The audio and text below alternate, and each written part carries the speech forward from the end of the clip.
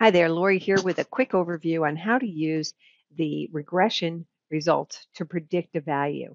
Remember, the whole point of regression is to take independent variables and help them and use them to help us predict what the dependent variable will turn out to be. In this particular case, we're doing the quality of wine, and there are various aspects of wine that determine its quality, including the volatile acidity, the chlorides, the free sulfur dioxides, etc.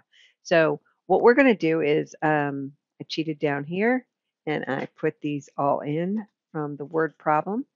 And there we go. We, I've put them all in this green so that we can remember that these are inputs. For the intercept, we always use a 1. And for all the rest of these were given to us in the word problem. And the question is, what impact will they have on quality?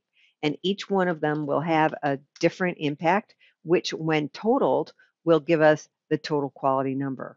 So to get the impact, you take the coefficient times the assumed value, and that formula is good for all the way down, and it'll do all of these. So you can see that the free sulfur dioxide, this is its coefficient. If it were to have a value of 12, as we've assumed, then this would be the impact on the quality rating.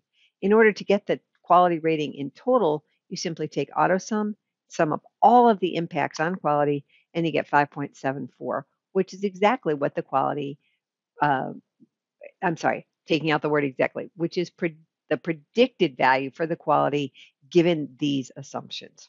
I hope that's helpful. Thanks.